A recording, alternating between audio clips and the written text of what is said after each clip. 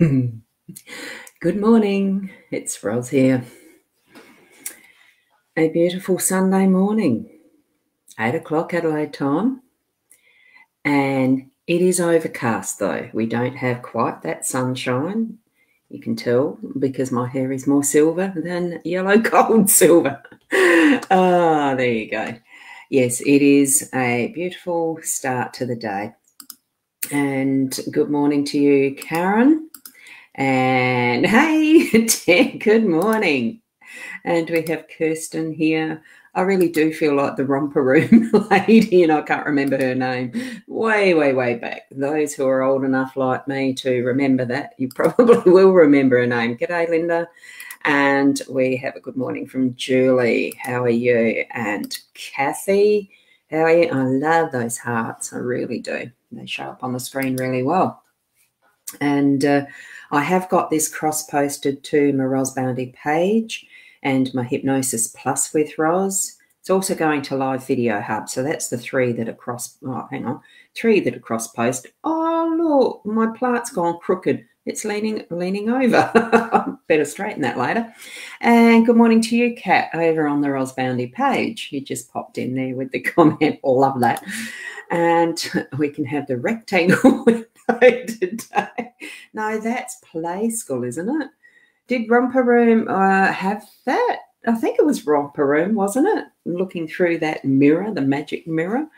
Anyway, it was a long time ago. And I'm just throwing out Romper Room names now. Yes, I can remember watching. It wasn't too often that Rosalind turned up, I can tell you. Hi, Lisa. How are you? Over on my Ros Bounty page. It's also going to YouTube. I have got my YouTube channel being simulcast as well. So there's plenty of options to actually watch. Miss Helena, I think it was. I think she was one of them. From my memory, I reckon there was two, but I can't remember everything these days. Hi, Kristen. Good morning for you as well. Anyway, we are here with the purpose of doing the cards and reading the cards that are actually specifically within this spread here as I'm sweeping through that little corner. I love the technology we've got. So how much versatility we've got and what we can do. It's wonderful. Yeah. Goosey. Yes, I do remember, and I vaguely remember Miss Julie as well. So, it does bring back memories of what we experienced in those pleasant spaces of childhood.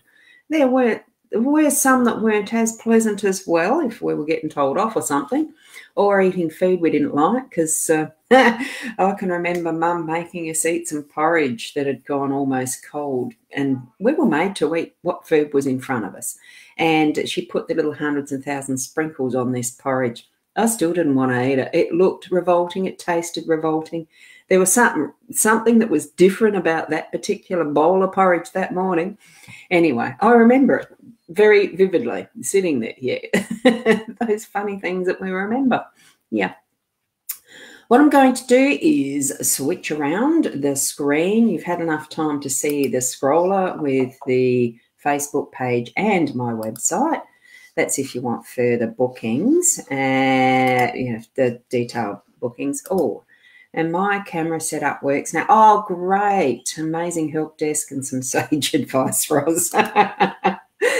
Yes, I know what you're saying. Look, the technology is wonderful when it works well. And at the moment, mine is working well, and I'm not jinxing it. Absolutely not. No. Good afternoon to you, Alfredo. You're over the other side of all the oceans. So it's lovely to see you popping in. Now, here is the card spread that I've got today, and this is the deck that I'm using. As per usual, it is the Gilded Referee Lenormand. It is a Lenormand deck because that's my favourites. I like the Lenormand. They are a great guide. So we've got the heart in that workspace energy. I gather someone's walking around out there. Just heard the whistle on the kettle. We've got the heart in the workspace. We have the cross in the home space. Up here, we've got the rider in our unexpected. And we've got the compass here in your role and the mountain in the outcome. So it's an interesting spread. The heart really is, especially being in that workspace. For me, it comes back to actually doing whatever you do from the heart. And since for most of us, our workspace, how we earn our income, how we create our livelihoods, our living, earning the money to buy the things we need and all that sort of stuff. I mean, what other reason have we of working and being in business and that sort of thing? It's actually to give us that flow of energy in the form of money. And we're doing it from the heart really does lift it from being work to not actually feeling like it's a job or a business or anything, but something we love doing. And I think we're needing to actually move it into that space more and more. And so for me, I just love that, the heart within a heart within a heart there with the way the swans are positioned as well. So it brings that emphasis to being that heart-centeredness. Bring it forward to being that. Good morning, Tanil. I'm just seeing you popping in there. Wonderful. Thank you. So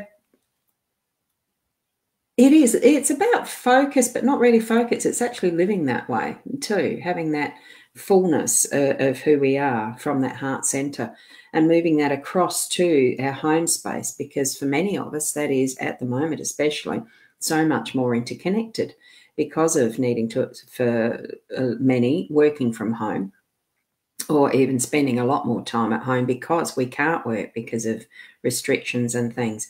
So look, in this particular time, there are many crosses that we're needing to bear.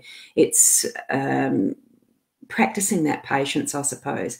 And yes, there are going to be the times where there's some sadness in how our lives have changed so much with corona, pandemics. It's global, so we need to actually be supporting each other on that global level with our prayers, with our energies, with our healings, senses, that what we can do from our depth of heart, have that connection fully move through the whole of actually what this spread is. And there might be some things that we really need to drop, let go of, because that cross, look, we can't take on the whole load. Share it round. Be aware of what the rest of your family are going through as well in that home space, just so that that is spread around and the love shared. That's what I feel like I need to be doing. It's just expelling that's not needed. And it's just sometimes I am feeling a bit of a sadness around that, but it's almost more of a reflection to find out really what's important in your life. So move into that for the day. Being a Sunday, it tends to be a bit more traditional day of spending that time of rest and reflection on what's coming up for our forward week and what we've had in last week, so to speak. So I think I'm picking up that term from Leanne. I must spend a bit of time with that. Here we've got the rider, fast messages, things that are coming in on the rainbow and just as quickly disappearing too, I feel. So that is the unexpected part of it. Be open for hearing, listening, seeing, whatever way you're going to receive that message. There's something in your day that's going to flit in and flit out almost because of the speed at which it happens.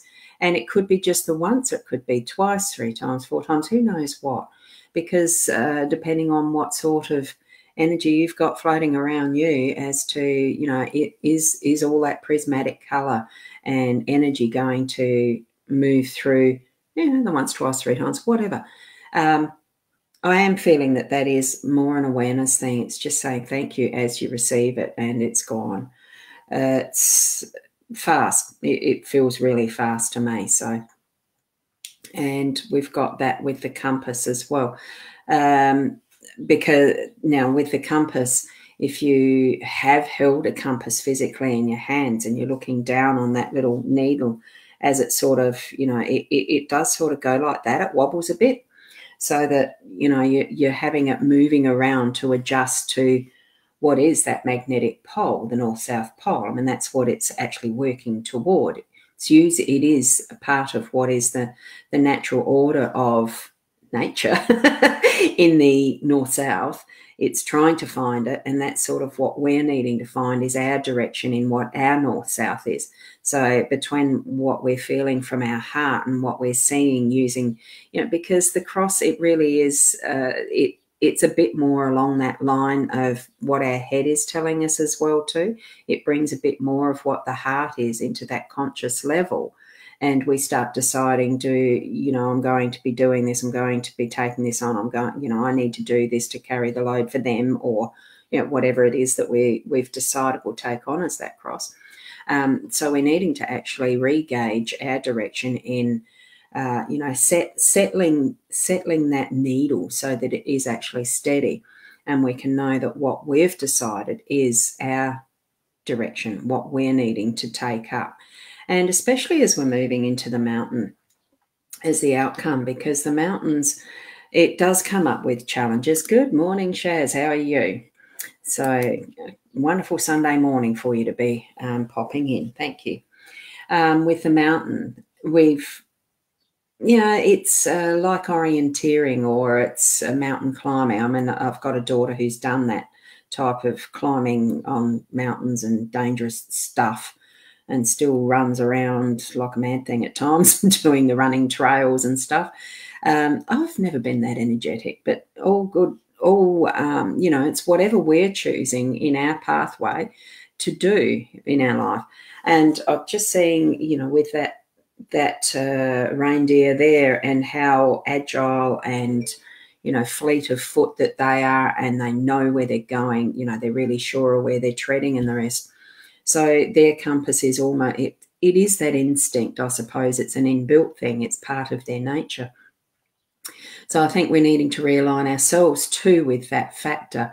And even if we come across the obstacles in our pathway along this, this mountain type of life that we have, all the ups and downs, the valleys, the hills, but also the really tall peaks like we've got here, it almost does remind you. I mean, the first one that comes to mind in my head is Everest.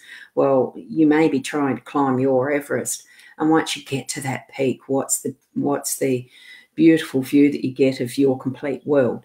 So that's sort of the thing that I'm feeling as I'm seeing the mountain as the outcome card. So I'm feeling that sense of, yes, I've got there. And you've got that view in front of you of what actually is your world, what your reward is for the hard work that you've put in to, go through all of this stuff to get to that peak. So that's how I'm feeling the energies of this set of cards for this morning. I do remind you, really the cards are only a guide, and they're a tool that can give us a little bit more insight around what our own energy is. It gets our focus a bit more into that heart center, like we have the hearts there, and bringing it to mind that we do need that awareness and openness to be able to see some of what is happening in our life as a witness a bit, so that instead of being totally in it, we can be a little objective, but also not have the head space being too much the controller without putting the heart space there, because we are the complete beingness of everything that we are. So gauge for yourself, sit in a silent space, have a little bit of a meditation.